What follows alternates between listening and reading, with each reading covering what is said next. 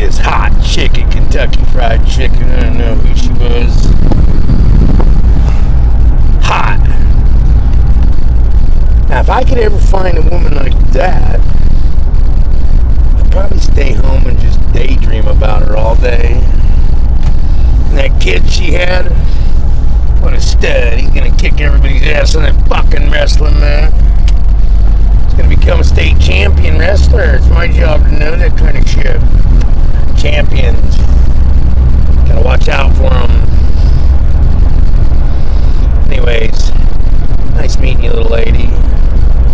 Nice meeting you too, kid. You